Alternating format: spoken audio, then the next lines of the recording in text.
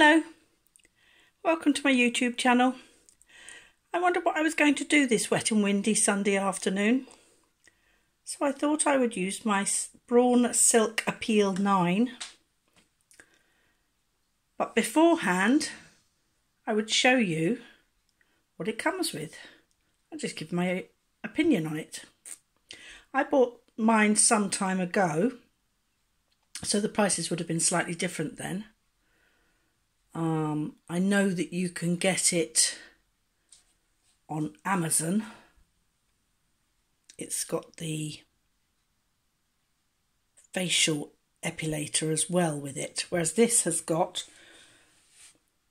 the facial cleanser. It's just a brush, 2 speeds. I've used it once. Thought it was a waste of time. As my daughter says, you have to keep things like that exceptionally clean if you're going to be using it on your face regularly. To be quite honest, I think it's probably just as well to use your fingers and massage. This top goes onto here.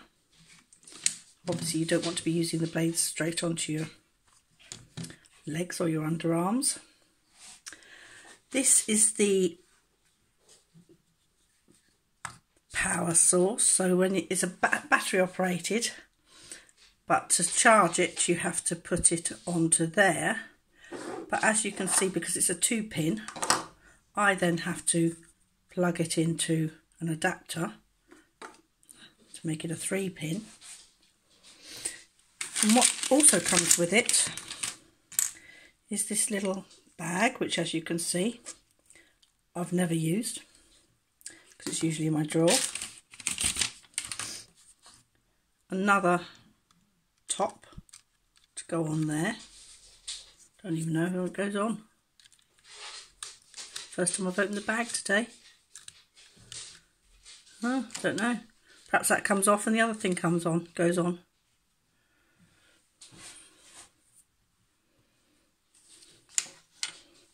Maybe this comes off.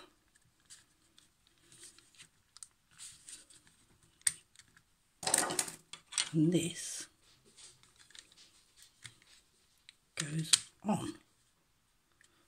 Don't really see what the difference is. This has got little rolly wheels that guide it. This hasn't. Not sure whether I'd want to use it like that, to be honest.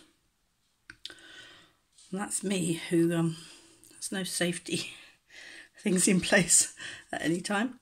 And a little cleany outy brush. So basically, you can get it from a place called Look Fantastic for £112 at the moment. And you're saving £58. Really? And you get free delivery. So I should think. You can also get it from Very for £100 and you're saving £85, or you can take out 3 monthly payments of £33.34. Or a place called Studio, all online, for £109.99. I didn't pay anything near like that much. I find it to be quite good, but you do have to make sure the skin is taut and you have to make sure you go over and over and over. So, having been somebody who used to be waxed all the time, and in fact I wax myself sometimes, I don't think it's as efficient as waxing. But for a quick whiz over, it's not bad. Marks out of 5, 3.5. I hope that helps. I hope you think that it's worth watching this video just to see if it's worth getting one for yourself. Better than shaving, I guess, because then the hairs don't grow back as quickly and they don't grow back as thickly. But you'd have to use it regularly. It's whether you've got the time or not, I suppose, and the money to fork out for it in the first place. Anyway, hope you enjoyed this video and I look forward to seeing you next time.